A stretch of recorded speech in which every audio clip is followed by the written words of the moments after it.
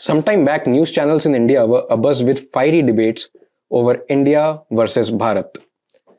There were polarizing views, where one side believed that since the name India was given to this country, or rather civilization, by outsiders who primarily arrived here as invaders, therefore we as a decolonized nation needed to replace it with a word from the native vocabulary, which is Bharat. The other side labeled such a demand as nothing more than a cosmetic change. And interestingly, even though the latter viewpoint sounds more like a conservative argument of continuing with the established norm, it came from the liberal section of Indian society. Such is the complexity of this nation. Therefore, one wonders, what does it mean to be Indian? And that is the title of our book, which we'll be discussing today, written by S.N. Balagangadhara and Sarika Rao.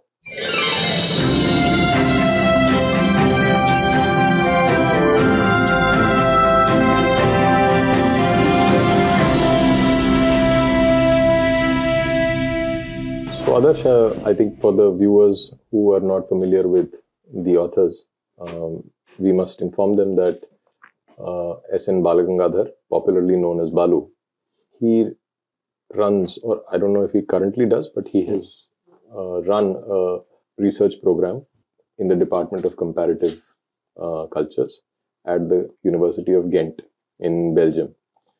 And he's made some phenomenal contribution to the scholarship on India and how the West sees India.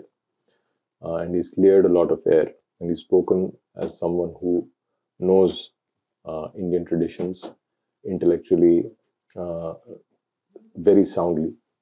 And I think we are all indebted to him for that intellectual exercise that he's carried out. So tell us more about the book. Right. So as you have mentioned that about S.N. Balagangadhara, and he's one of the foremost voices of decolonial studies in context of India, if not the world.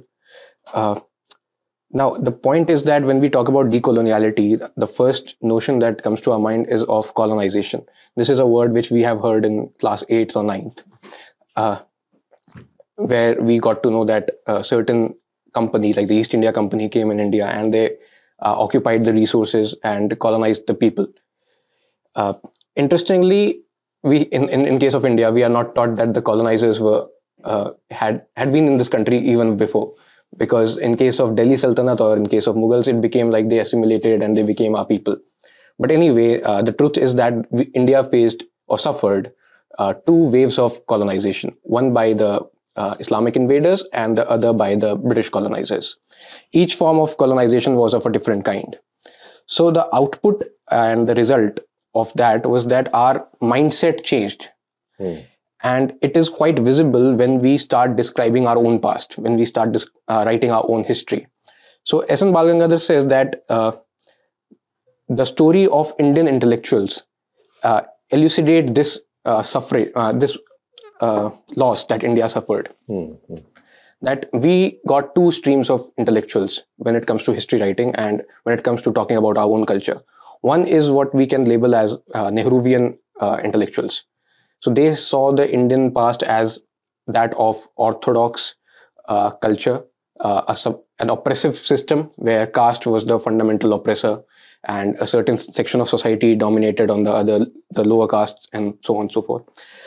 And then the waves of outsider came in, not the colonizer, but outsiders, and then they somehow changed our culture. So they say that some noted intellectuals from Nehruvian circles say that the Islamic invaders, they were not invaders, they are sort of liberators who liberated the lower caste from the oppressive tyranny of the upper caste. And no, but before we go into the meat of the book, I think it is worth mentioning that this book, What Does It Mean to Be Indian, is one of Balu's most accessible works. Right. And I think that it is written for the lay audience because a lot of people complain that his work is very dense and very difficult to grasp. And it's mostly written for the academics only. And I think that his seminal work is The Heathen in His Blindness. And a lot of people say that it is very difficult to read. So what he has done with this book is that he's taken his most important ideas and put them together and put them out in a language which you and I can understand. Right. So I think from that perspective, this book is very important. Or rather, attempt to understand. Yeah, of course. Yeah, right. Maybe we'll not still be fully able to grasp it, but yeah, I mean, it's. I think he's done the readers a favor by toning it down without losing the complexity of the argument. So that is something that must be mentioned right at the start. So yeah, so then you were talking about the Nehruvian intellectuals and right. So the second ones are the reaction to the first. So let me elaborate on the first again. The Nehruvian intellectuals. Let's take an example of Mahabharata. When we tell the story of Mahabharata, we tell the story of our gods and how they incarnated and gave the message of Gita and all. For a Nehruvian elite, it will be like the story of warring tribes. And they will say that there may be some case in India in, let's say, 5th, 6th century when some tribes fought among themselves, and later day storytellers introduced the myth of a god, and the victorious were eulogized as those favored by the gods. Right. The second stream of intellectuals, which I can label them, or I can use the term Swadeshi intellectuals in that sense, that they were very proud of their own culture. And they wanted it to be rationalized. They wanted it to be not seen as some kind of superstition or myth. Right. So they mention, I mean, how they write it is that they believe that a lot of other exaggerations and poetic exaggerations and myths and these devices were used to exaggerate certain accounts, and that is how they describe our gods, right? Right. And that's why the Swadeshi intellectuals, they see that we need to rationalize these myths, and therefore they take the route of, let's say, finding archaeological evidence. Let's say in case of Dwarka, we see that there has been an attempt to say that there existed a mystical city of Dwarka at, let's say, 10,000 BC, which get drowned by, let's say, a tsunami or whatever happened. Similarly, they try to find that literary evidence, and then they say that, okay, these things happened, but these things happened, let's say, 20,000 years back or 15,000 years back. Most of them are like you can understand why there is a need to justify their beliefs, because there's a prevalent notion is that if you cannot justify or if you cannot scientifically prove what you believe in, then that is superstition. And believing in a superstition is something which is not good or not seen as something done by an educated person. Therefore, this reaction comes in. So Balu says that both the streams of intellectuals are more or less a product of the colonized historiography, or rather the Christian way of writing history. Understanding. In fact, we had done a video on this at Upword, the history versus itihasa, and that basically covers the same theme, and it relies on the works of another set of scholars, Joydeep Bagchi and Vishwa Dluri, in which we explain that the notion of itihas is very different from the notion of history. It's based on a lecture that Joydeep Bagchi and Vishwa Dluri had given at the ICHR, the Indian Council of Historical Research. This is some 5 years back, I think. It was a brilliant lecture. And in that lecture, he explained the genesis or the fundamental motivation behind starting the discipline of history at various Western universities, why it suddenly gained prominence, and how our notion of history or itihas is different from that of history. Basically, itihas is more of a tool to impart culture, as opposed to history, which is a fact-finding mission. Great. But one would say that even from learning history, we learn about that culture or the culture which was prevalent in some years back or some ages back. No, but it is more of speculation rather than actually knowing the culture. Right. Because I think that where the primary difference lies is in the belief that the past can be known as a fact, which I think the Indian tradition does not really assert.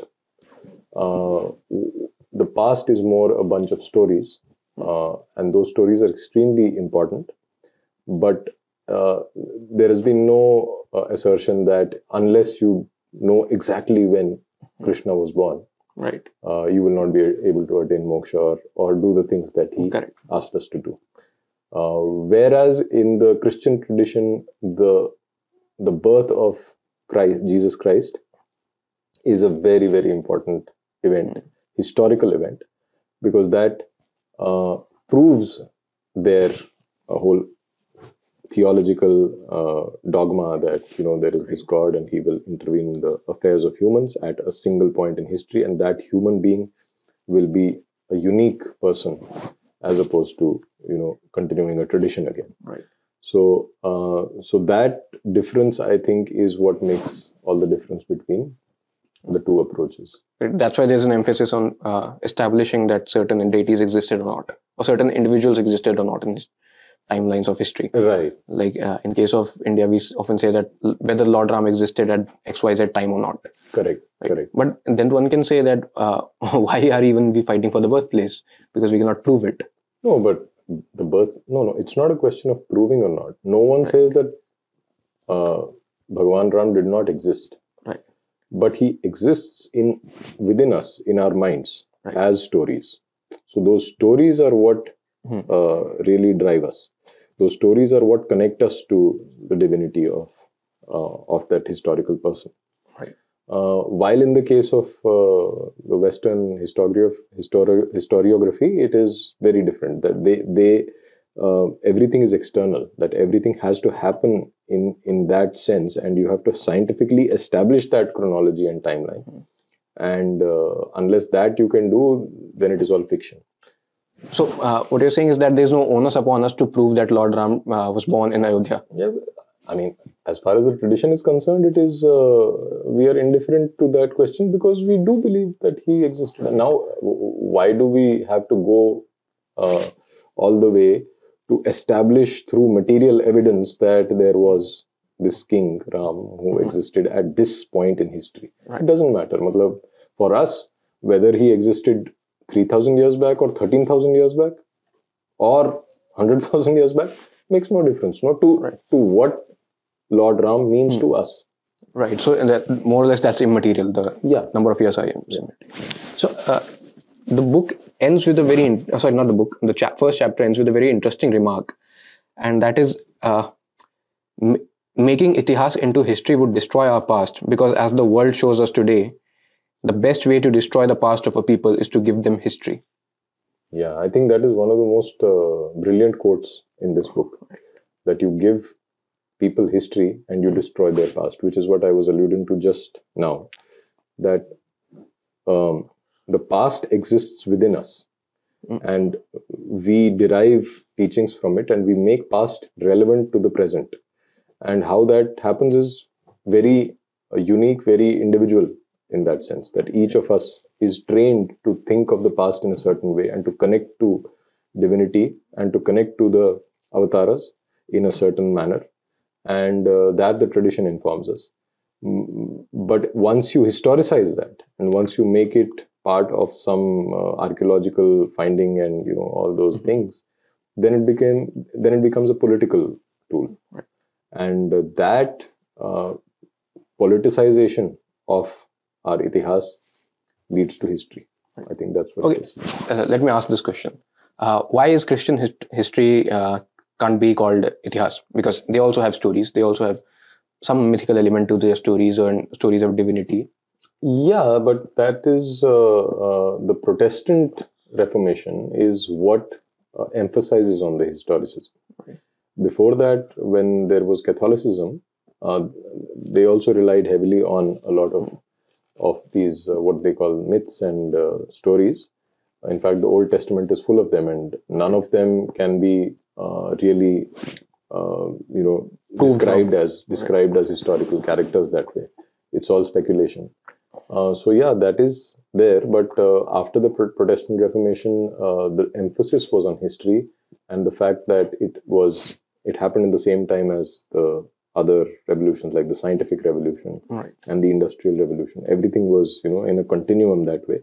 And so the world was changing, and the way in which people connected, especially the Westerners who were the colonizers at that time, how they were connecting with their past was changing, and the nature of the religion itself was changing. So the problem is with the Protestant Reformation, as opposed to, because in the Catholic religion, you will notice that there is a lot of emphasis on religion, because on ritual, which had made a backdoor entry again back into Christianity. So if we tell the tale of Christianity, is that when they were when they were fighting the pagans, they derided the ritual aspect of it, because pagans were too much into the ritualistic form of worship to their deities and the gods, multiple gods, and all that. And later on, they sort of appropriated the same practices. Yeah, what Rajiv Malhotra would call digestion. Right. Because rituals are so powerful that you cannot do without them. So you kind of use them, you take them in your structure, digest them, and use it, misuse it, or whatever, you abuse it in a certain way. But since you said rituals are that powerful that you cannot do away with them, then why did the people who are practicing rituals lose out in the first place? Are you talking about the Romans? Pagans, yeah. No, but I mean, those are very historically complex questions. Right. I think it would be stupid to dumb it down to saying that, oh, they lost because of rituals, because of whatever. Right. A lot of forces were at play, and I don't pretend to know the exact answer. Right. But those who do also don't know. Correct. So moving on to the next chapter, the title is Symbolically Interpreting Shiva. Right. So since we mentioned about stories and how stories can be interpreted in different ways, to the extent that I believe in past decade we have heard that how Lord Ganesh underwent a sort of a plastic surgery or something, some people said that to prove that it happened. Similarly, Balu narrates a story where he was attending a conference in India only, and some foreign delegate asked that, what is this statue of Lord Ganesh? So what are these two statues symbolize? So the ladies, and everybody who was an Indian lady, said that they are Lord Ganesh and Goddess Durga. So when the foreign delegate asked, so what are they? So she said, these are aesthetic objects. Wow. Now, of course, he was infuriated with such a comment, and he went on to elaborate like, no, these are gods and what are the meanings and all of that. Now, the point is that when someone comes up with our story, he gives a new interpretation to it. Like the plastic surgery is just an interpretation. Mm-hmm. It happened, let's say, the head was cut off, so a new head was brought in, and transplant, and whatever you can call it. Similarly, someone told him that the worship of Lord Shiva is like worshipping of a fertility cult, because lingam denotes a sexual organ. And it was the later day ancestors of Hindus who sort of, out of shame, if you say, that they came up with these Puranic stories, which sort of gave different meaning and different interpretation to it. And so, how would you see that? No, I see the struggle it's the same kind of struggle that you were referring to earlier between the Nehruvian intellectuals and what Balu calls the hyper-nationalists. Right. Where one side is completely denying that there is any merit to India's past, and the other side is saying, no, we are so great, and that everything that is written in the Puranas is history, and you can't call it mythology, as if mythology is a bad word. So mythology being a bad word is a colonial project. But the funny part is that the people who claim that or who feel proud about their culture have already internalized that disdain for mythology. Whereas mythology is such a beautiful, it's a universe in itself. And some would even call it hyper-reality as opposed to false history or whatever, right? You're talking about... What's hyper-reality? Hyper-reality, as in you're talking about things and events or entities or phenomenon that are beyond the mind, right? So they're supramental. And in that zone, obviously your mental constructs and your rationality falls short describing them or trying to understand them. So you reduce that or you reduce the essence of that by making stories out of those forces, those whatever, those entities. So essentially, it's about divinity. It's about the deities, the Veda. Hundreds of thousands of beings that we can't see. So the fundamental assumption is that there is so much in this world that we are not even aware of. Right.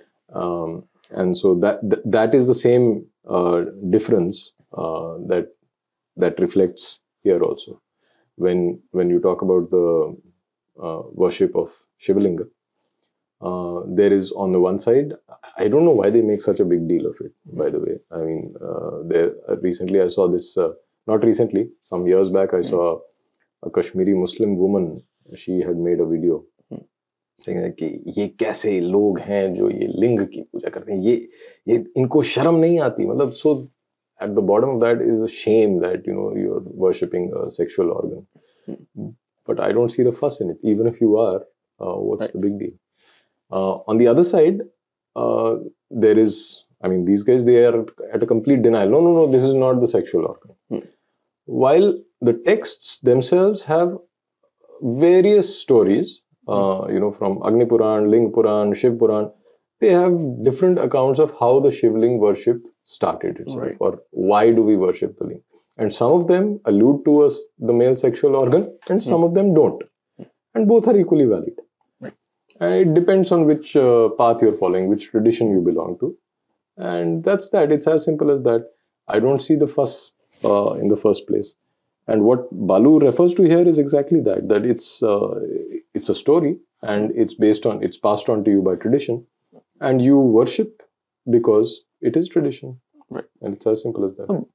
But the argument will come, and which Arya Samaj was alluding to every now and then, back then when they were very active. Now they are not, thankfully. So they used to say that since the stories are contradictory in nature, that one Puran says something and the other says something else, then how can both be true at the same time? Either it's day or it's night. Yeah, exactly. That is the historicization of tradition. Right. That's the Protestant Christianity creeping into Hindu traditions and the Hindu mindset, where you say that, you cannot have contradictory stories. Well, you can, because contradiction is a very human thing. I mean, it's a perception of the human mind that you have this or that. But when you're talking about things which are beyond the human mind, then contradictions are par for the course. Right. And different, a deity, for example, a single deity manifests in contradictory ways at different places. So how do you explain that? Right.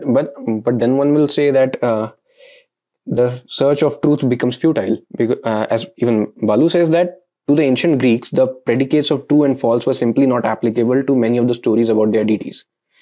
The point will come that if true and false is not applicable, then there is no search for truth in itself. Yeah, that's what Balu claims in the book also. He writes that the Indian tradition is primarily a tradition of knowledge seeking as opposed to truth seeking. Right. Now that may seem problematic in one sense, because ultimately we talk about Satyam, Shivam, Sundaram, that the highest truth is something to be pursued, and that is equated with moksha and liberation. Brahma is called Satya, and exactly. So on and so forth. Right. But what he's referring to, as I see it, is that there are many temporal truths that are provisional in nature, and that there is no finality to truth. And so the Indian tradition is more about pursuit of knowledge, about how to, get things done, whether it is in the temporal, in the material, or the spiritual plane. How do you get things done? How do you reach a certain goal? And that is what knowledge is. So it is knowledge-centric as opposed to truth-centric, is what he says. Is knowledge same as information in this case? No, knowledge is more like a know-how. Knowledge is vidya. Again, there are so many words for it in our languages, that Gyan is also knowledge and Vidya is also knowledge, but the two differ in themselves. Gyan, I think, is more processed, is more revelatory knowledge, while Vidya is more specific in terms of getting things done. Know-how, right? Yeah. So you have Tantra Vidya, for example. So the various kinds of prayogs that you can do to achieve a certain end, and that is more Vidya. But I mean, leaving aside all that, what Balu is talking about is the primacy of knowledge over what you would call as provisional truths, because they are provisional in nature, and as your consciousness rises or falls, Correct. the truths change. Right. So one thing that he says is that all truth is not knowledge. Like a telephone directory has truth statements, but they are not knowledge, obviously. Yeah. But all knowledge is truth. Now, the point will come is that how do we know that the knowledge is right or wrong? The point of misinformation, the point of ignorance. Well, the knowledge is right or wrong is self-evident to a practitioner, because if you're pursuing knowledge, you're basically practicing as opposed to just speculating. Right. And when you're practicing, it becomes self-evident, because whether you're making progress, because as I said, knowledge is oriented towards a certain end, and it is up to you to decide whether you're going close to that desired goal or not, and that judgment is yours.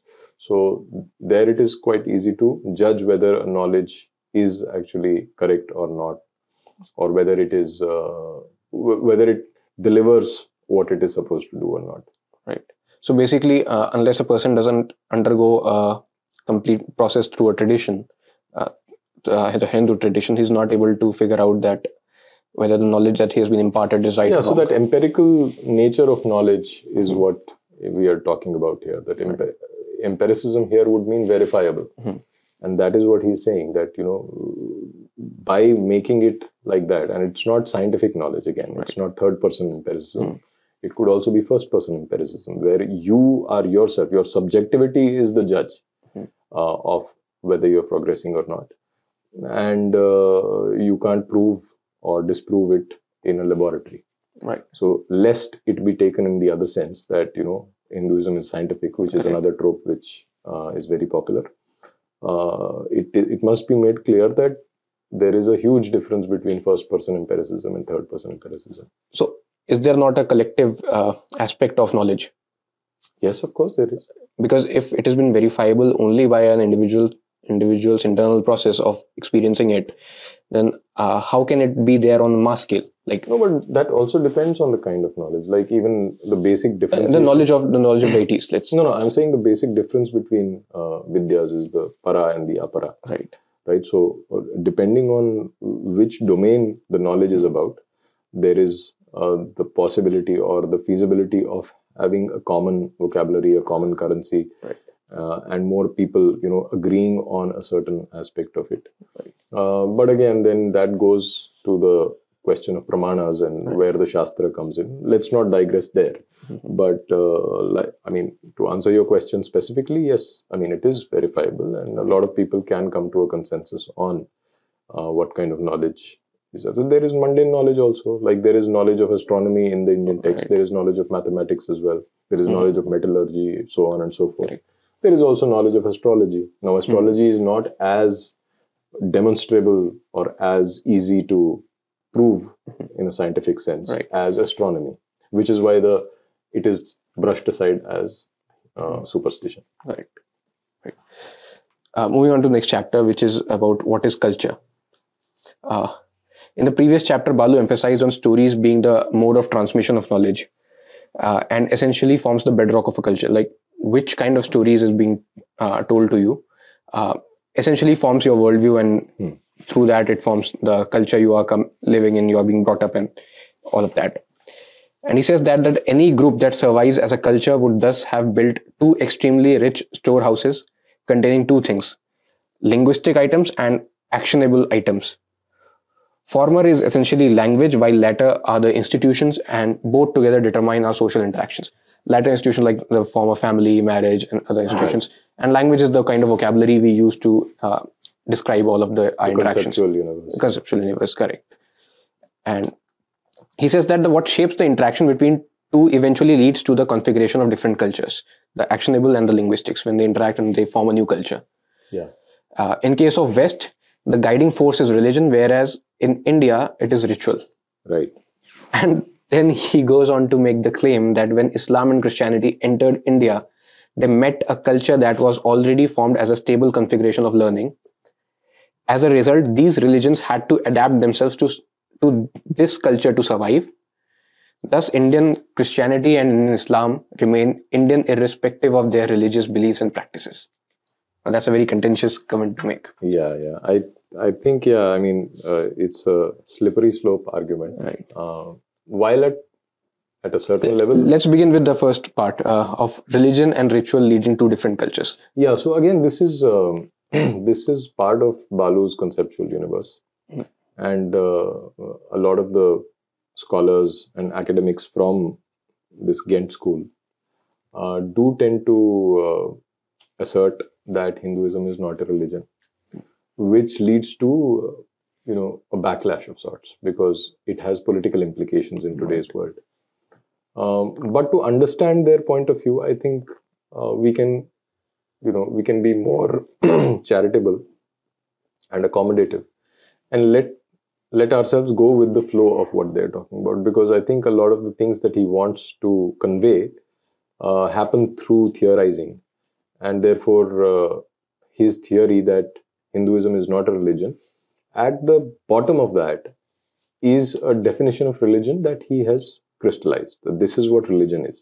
Now, there may be a lot of debate over what religion actually is, but to him, this is what religion is. Let's say he has sort of defined religion in the Christian mold, and he's saying that Hinduism is that way, not even a religion. So the political implications of that aside, I think we can go with that flow and say that, okay, this is what you mean. And what he's saying here in this specific case is that there is what constitutes the actionable items of culture in the Indian tradition is ritual, while in the other is religion. By religion here, he means the Christian religion, and specifically, the commandments kind of religion, where you have these 10 commandments and some dogmas that you believe, and just go through life with that set of beliefs. So, as per him, that the structure of Christianity, of commandments, text, God, a single God, and text, and the stream of the superstructure of Christianity, only that is religion. Like any tradition that can align itself to exactly that form will be called a religion. Otherwise, it doesn't hold to be a religion. That's what I get from his argument. So that's what he's saying, that is what religion is. Some people may object and say that we need to own the term religion and say that no, what we are is a religion and what they are is not. But I think that that can go on endlessly. But just to understand, that's why I said, just to understand his point of view, I think we can just go with the flow and say that, okay, this is religion. Okay. And the emphasis on ritual is basically the emphasis on praxis, on being performative, that you do things as opposed to just abide by a certain set of rules. Right. That interestingly also has an implication on another argument that he makes, I think in chapter, I don't remember which chapter, but he talks about law. So we'll come to that later. The law of secularism? No, that how law is implemented on a culture. Is law the bedrock of culture, or does law actually come from formalizing certain convenient arrangements of culture? Right. So how does he describe Hinduism? No, he calls Hinduism as a false notion, entity, right? He says that there is no such thing as Hinduism. India is a land of great traditions, and that there are a lot of contradictions between these traditions, and some of the traditions appear to be very, very different, which we all know. I mean, that's the fabled land of diversity that India is. And to club it all together and give it some sort of a religious makeover is a crime in his eyes. Right.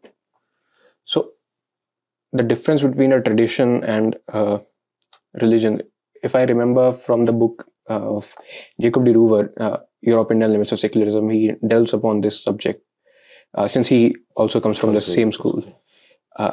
He said that religion comes from more like a central figure of a church, let's say, where they are supreme. Whereas in case of tradition, you more or less follow what your ancestors followed. Right. You do not go behind like what is the origin of the story. Like where, like for example, most people do not know most of the stories. Where is it cited? The stories of God. Let's say if I talk about a very famous story of Bhasmasur and Lord Shiva. Most people won't know that in how many Purans does this story come. Correct. Or where did we find it the first time? Correct. Right? But we believe in the story because we have been told by our ancestors. Similarly, that rituals that we do, we have been doing it because we have been told by ancestors. We do not go behind and searching for it. Right. But what's wrong in that endeavor? If you go behind and searching with it, that's what the reformists of India have attempted to do after 18th century. Yeah, there is nothing wrong in it. Most people have been, most scholars do it, most academics do it. Right. The West has been at it for ages now, and their counterparts in India are also doing the same, as you said. There's nothing wrong in it, but that is not the tradition, is what Balu was saying. So you might do it, but I'm saying that don't call it the Indian tradition. Don't call it the Hindu way of doing. Yeah. No, what they're saying is that every culture goes from different transformation.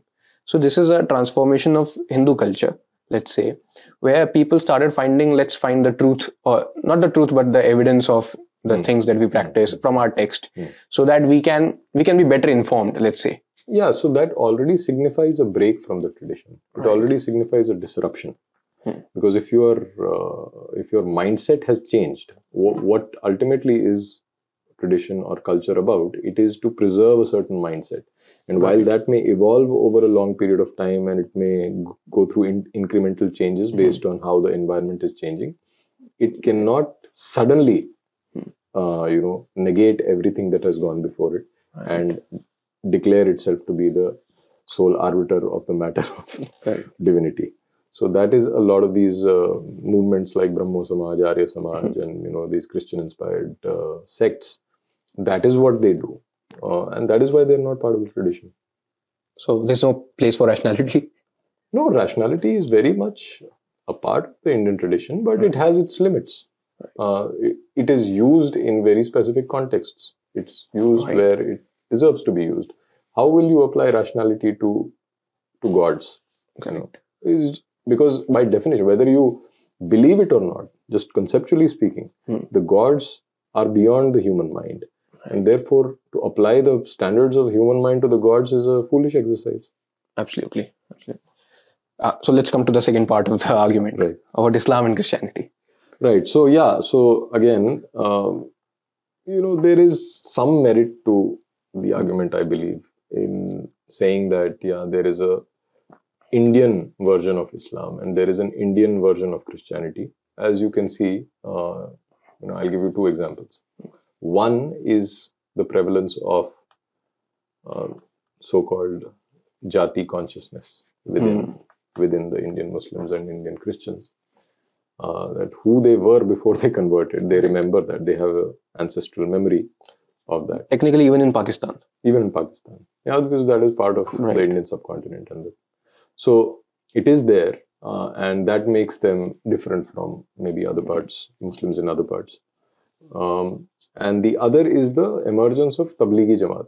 So Tablighi Jamaat came to be because they recognized that these are not hardcore Islamic enough. That the people of the subcontinent may any day revert to the old ways of the pagans. And so this was a movement which came up to prevent that, to block that, that valve, so to speak, where the water could not flow back. And that there is only the march forward then.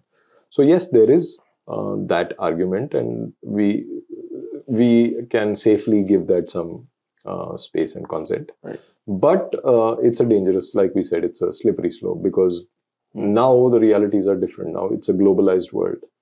And to continue believing in that would mean that we are putting ourselves at risk. Because that is almost like believing in fairy tales, like how Gandhi was insisting on, that there is this, and even Nehru, the whole dream of Nehruvian secularism. Unity in diversity, and also this idea of nationalism that came, the Nehruvian nationalism, the territorial nationalism of India that we all grew. We are still practicing that. Yeah, I mean, to an extent, the so-called normies are.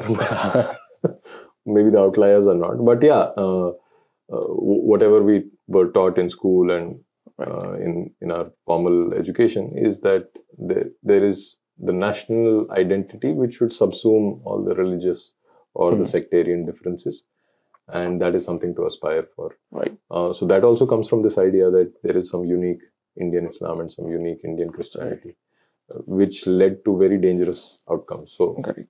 I mean, it would have been better had he used the example of Sikhism, because there the line is very blur between Hinduism and Sikhism, so to say.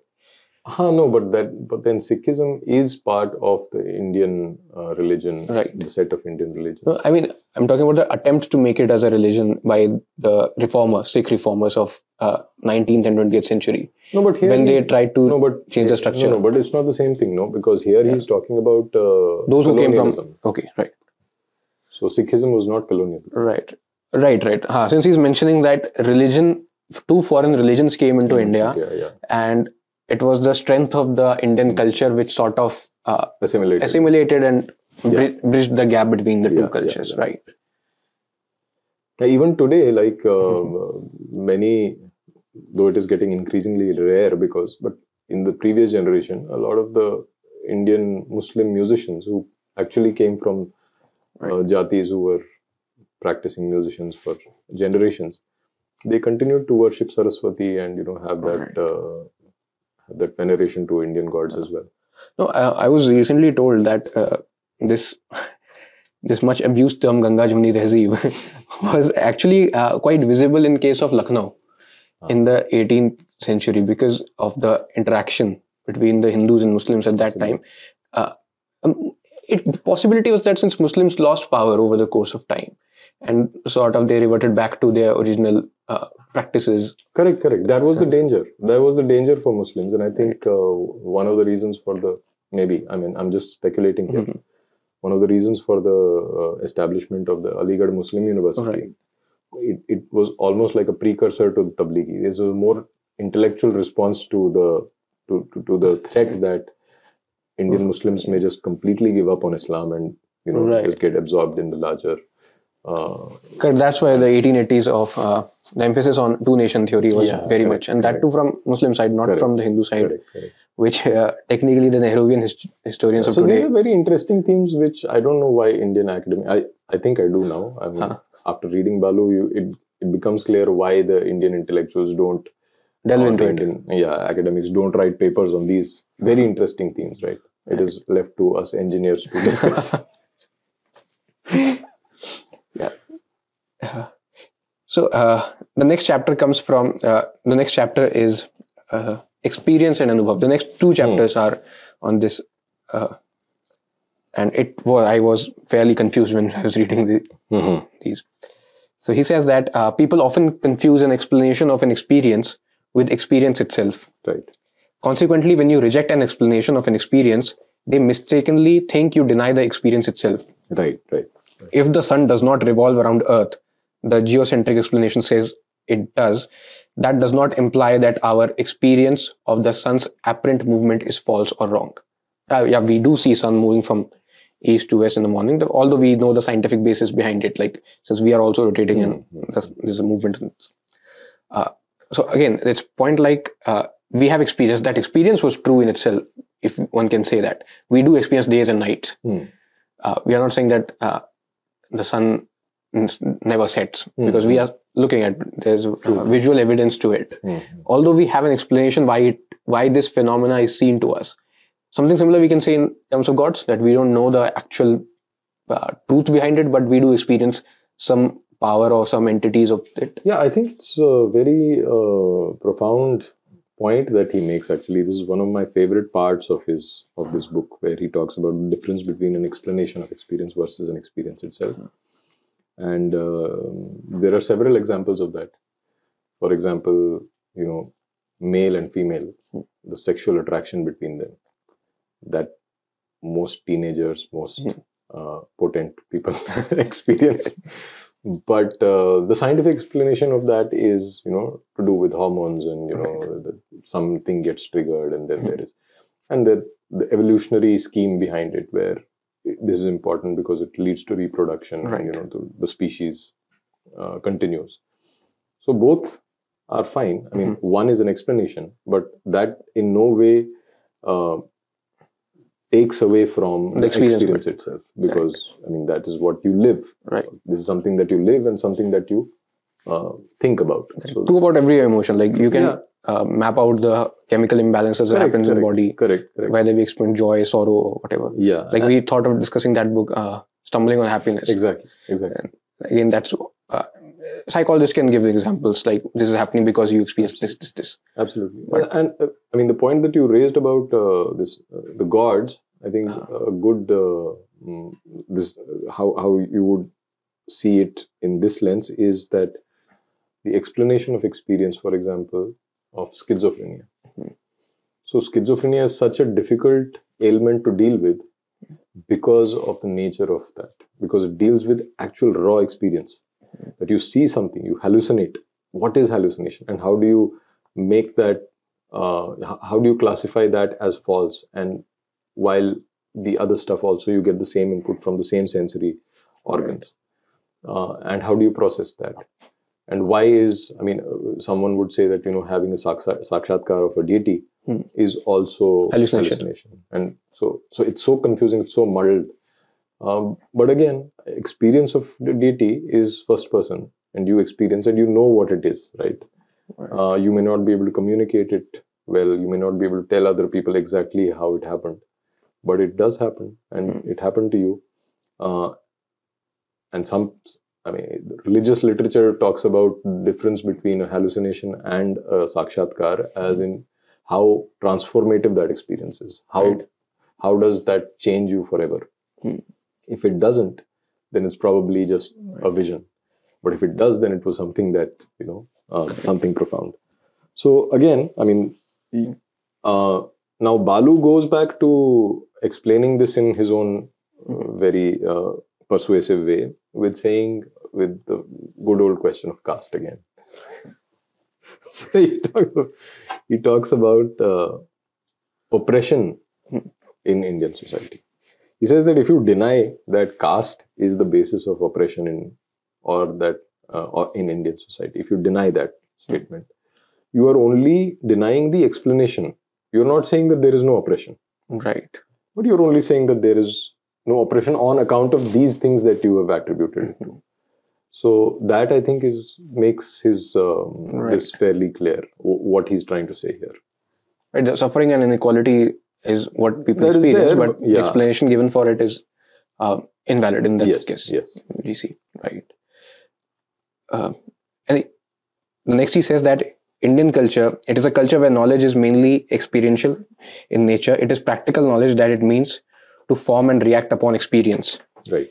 This knowledge makes sense when rooted in experience. It is about experience. Its goal is to shape and transform human experience. Correct. So as we have earlier discussed, that this is more of what an individual goes through. Yes. Strangely or paradoxically, it is very individualistic that way, because it empowers the individual. Correct. But the empowerment of the individual in the dharmic scheme is through his integration within society. Right. So there is no individual who is free from all connections and the web of life, so to speak. So that integration within the larger society is what makes the individual fulfilled and complete.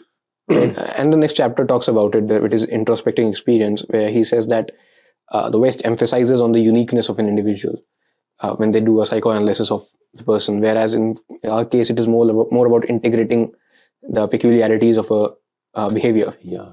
So in this one, I think I'm not sufficiently informed, but the question that comes to my mind when I read Balu on this matter is, when we say West, I mean, is the classic question of, is modernity the same as Westernization?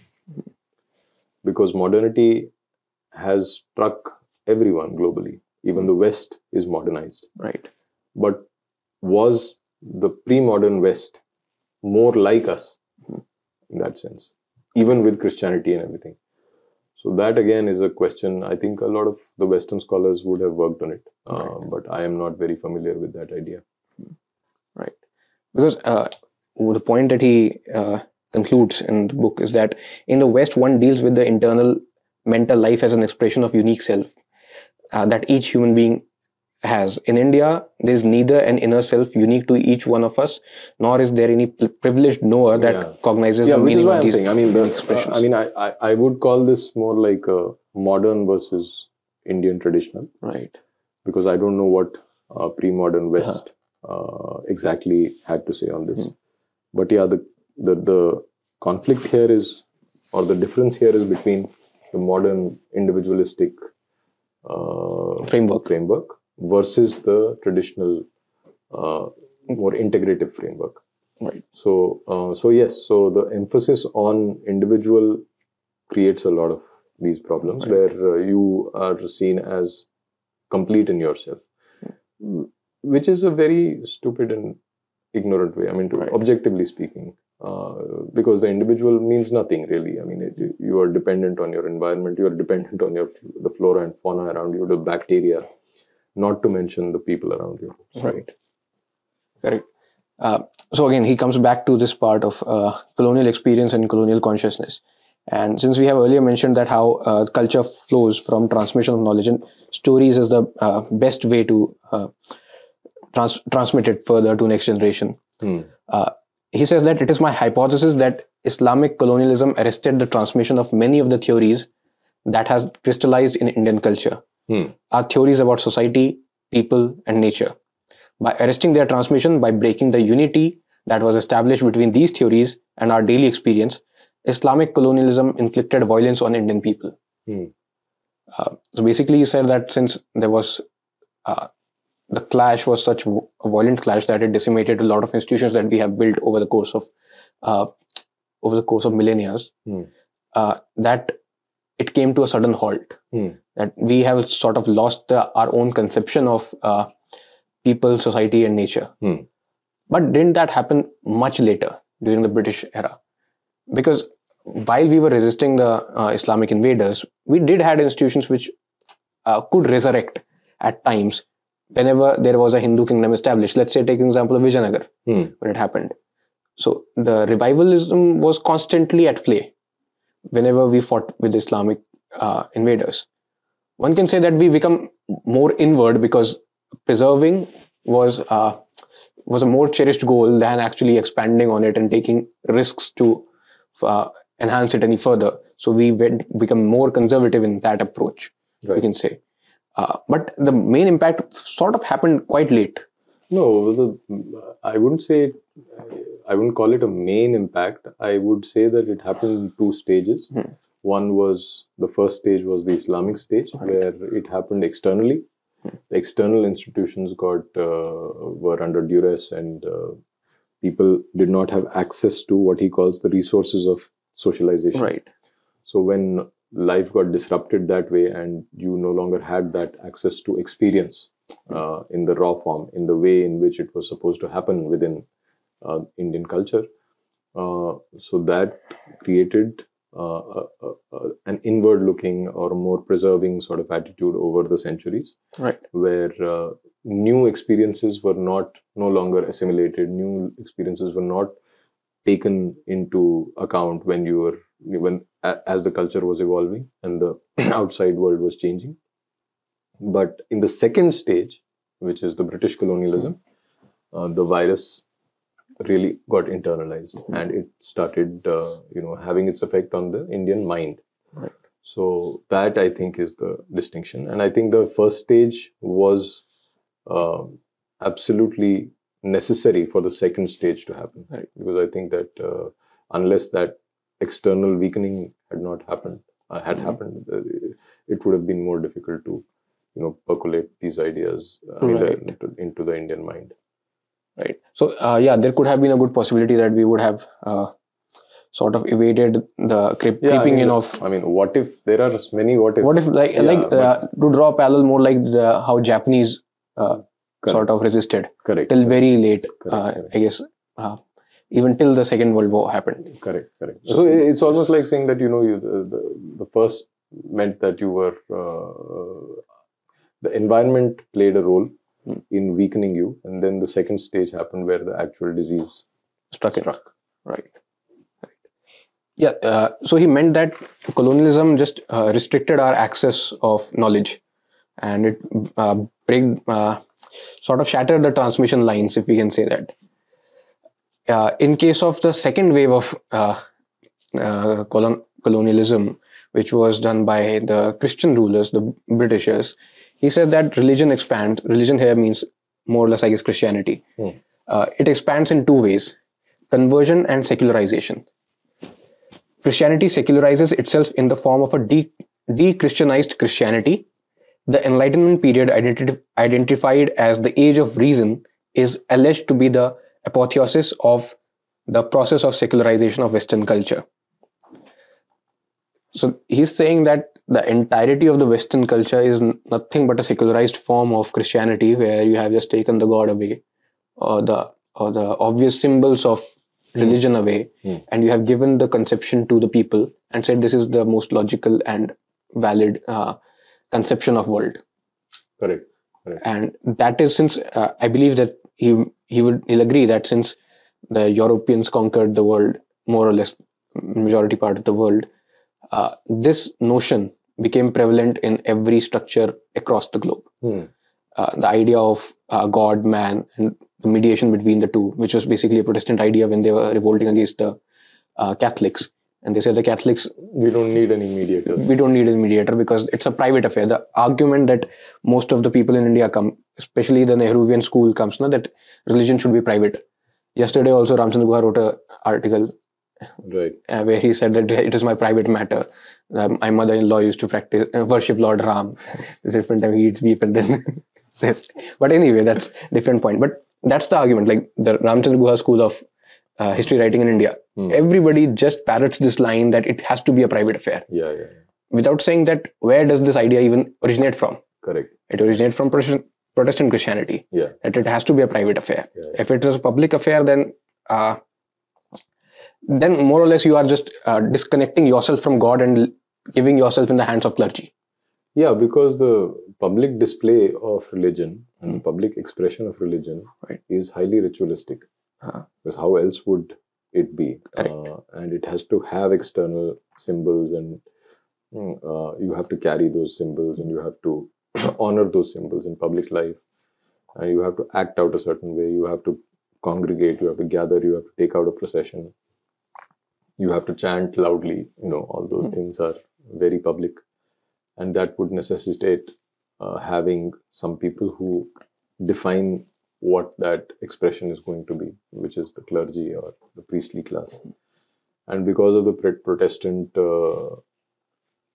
problem and the conflict with the clergy, they wanted to do away with it, and so they devised and innovated in this way, and they carried out the Reformation, made religion an entirely private affair. Right. And the consequences of that were secularism, of course, that you have a public sphere and you have the private sphere, and religion is restricted to the private sphere, and any expression of religion in the public sphere is frowned at, to say the least. Right. So this is pretty common knowledge now, except to those who don't want to. You can't wake up a person who's pretending to be asleep to appear asleep. If you can simplify it, we can say that secularism itself is a religious idea. Oh yes, secularism is, as he says, and several other scholars also point out, secularism is a deeply Christian idea, and a Protestant one at that. And so the expansion of Christianity into other cultures has happened far more efficiently through secularism as opposed to direct conversion, which is the point that he's making. Correct.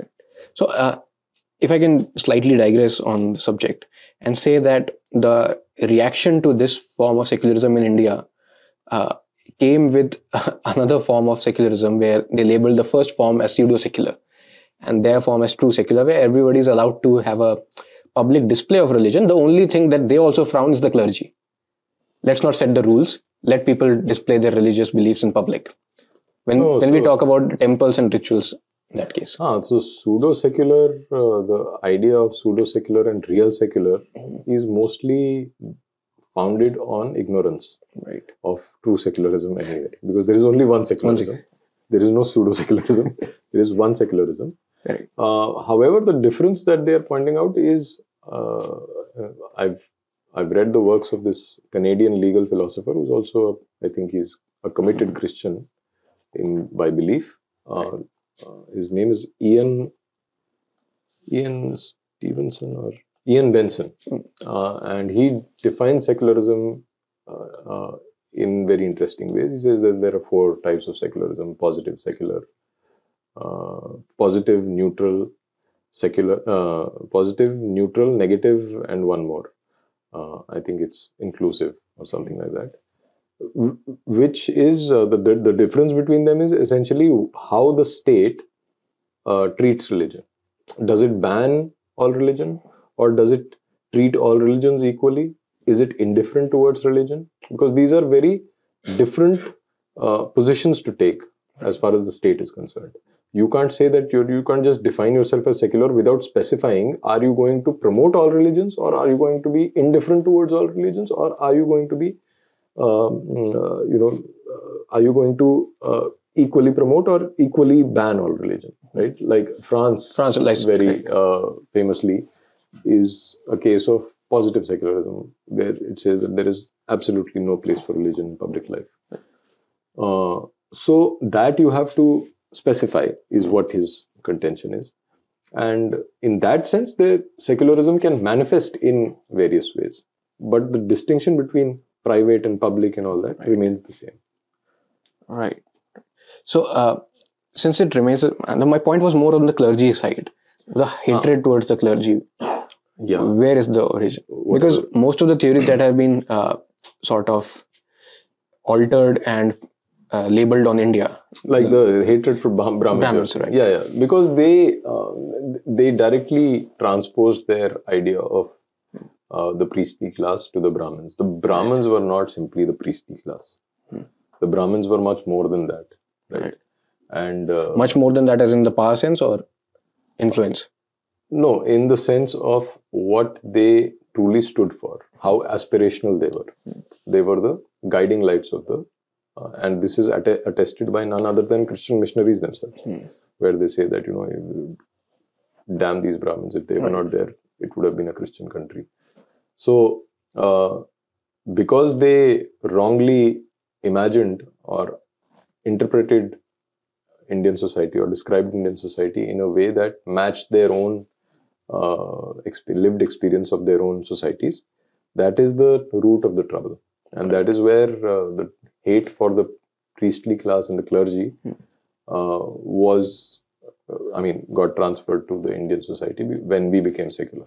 Right. So one more point that he says is that the secularized sets of belief, like the biblical themes, sort of got assimilated in the social sciences domain, and through that it has percolated to every political thought across the globe, or more or less, if we leave Islamic ideology aside.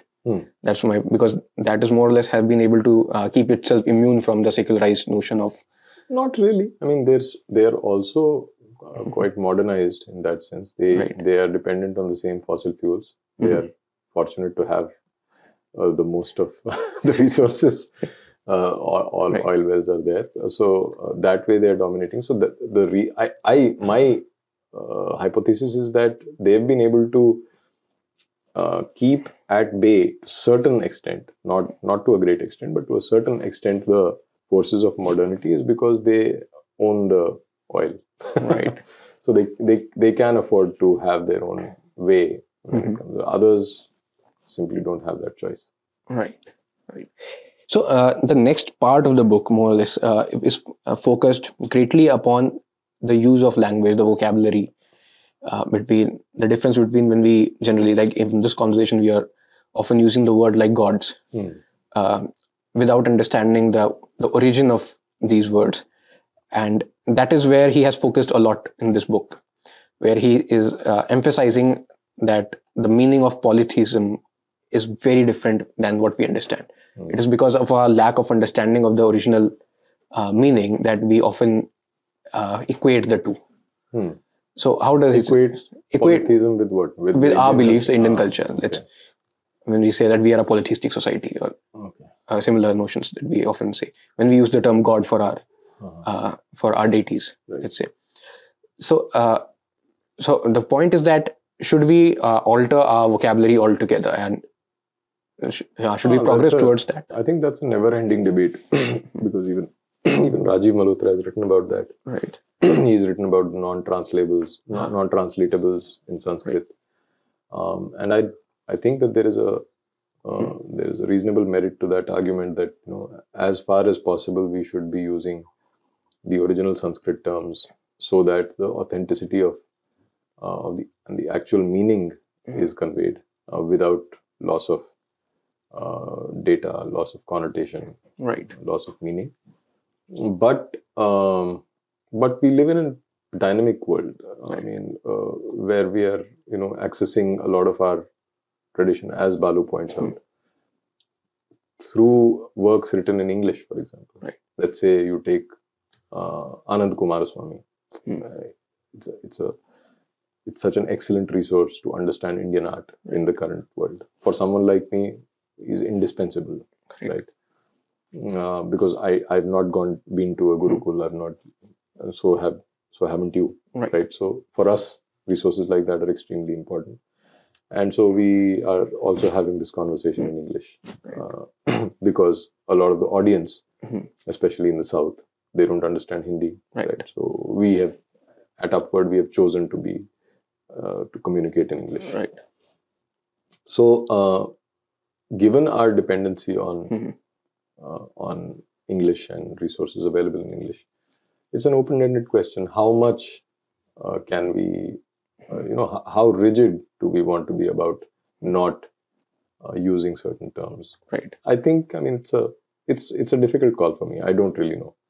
It's very difficult to say whether using gods because it's convenient and it conveys the idea sufficiently well, but to then nitpick and hair split as academics do, which is their job and they're doing it fairly, but we are not academics.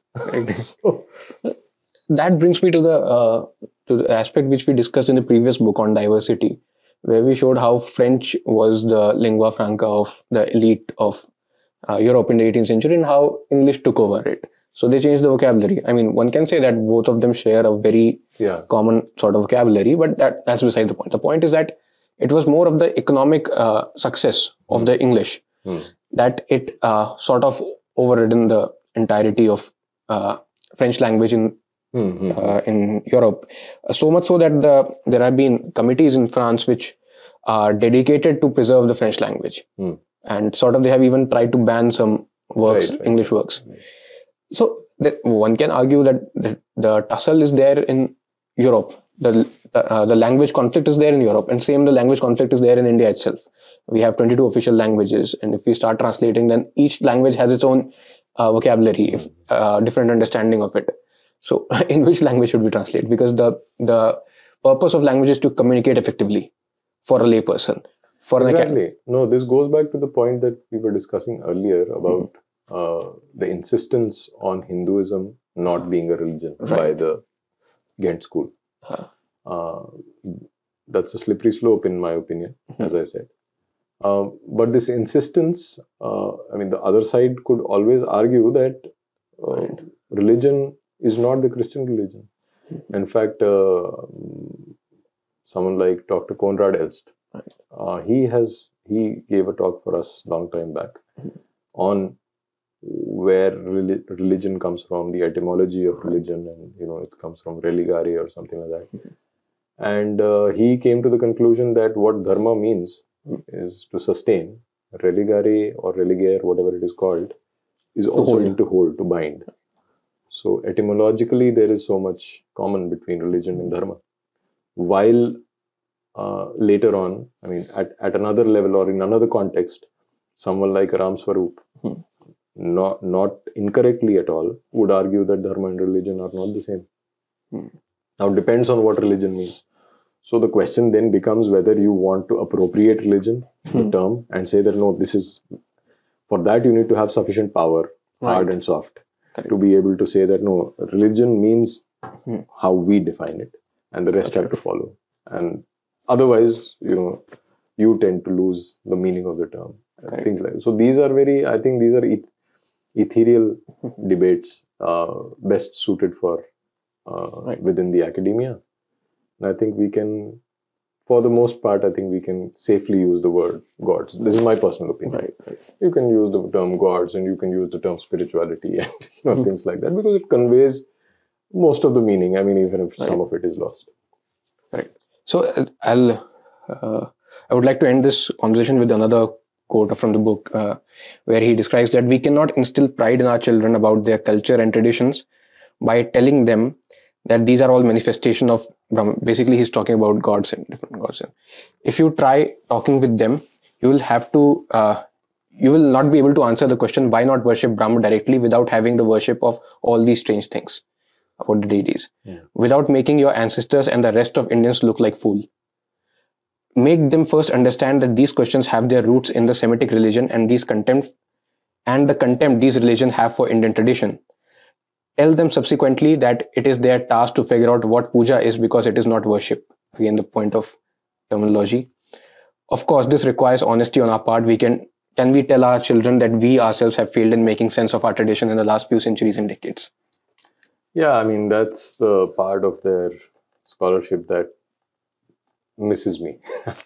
I just watch it go past, and I don't know what to do with it, because puja, upasana, aradhana, I mean, these are all paryayavachi words. Etymologically, all can mean, or most of them would mean something different. Yes, like sadhana, upasana, like aradhana, archana, puja. All these have very specific connotations, and there is a overlap with worship also. So to completely deny that, I can't buy that argument. Maybe I'm missing something. Given that we're talking of a work which is so profound and so deeply thought through. So maybe I'm willing to give myself that. Take the onus of ignorance on my part, but for practical reasons, I don't know. I mean, I don't see any difference between worship and puja as such. But again, I think a lot of this, as I said, we have to be charitable with it and say that if we want to understand the whole conceptual framework that Balu has so painstakingly developed over the course of many decades, we have to cut him some slack and go with the flow and try to understand what he's saying, and then maybe come back, take it, and leave what you don't find useful. Instead of getting into this unending debate about oh no, we are a religion, no, we are not religion. This is pointless. Correct. And about what that most of these questions are again, I don't. To some extent, they are in popular culture. In let's say in how there's basically the question of idol worship. When children ask that why are we worshiping? No, but I'm saying that in popular culture, in the media, in any form of organized information broadcast, these are Semitic tropes, and there is a motivation behind propagating these views. But I don't think that is the case with children. Although the children, of course, are exposed to that kind of culture. They are born into modernity. But it is a genuine expression of curiosity to say, why can't we do that? And the onus is on us to explain why there are so many gods and why that, why this is a more fulfilling and more complex, a more satisfying, a more evolved system than the other, where there is no intermediary and you believe something, and because someone died some 2000 years ago and you will be saved and the other guy will die. I mean, that obviously, that much we can explain to children. You compare for yourself and see which is a better system. Correct. On that note, we'll take your leave. Please do like this video and share it forward, and subscribe to Upword. Thank you.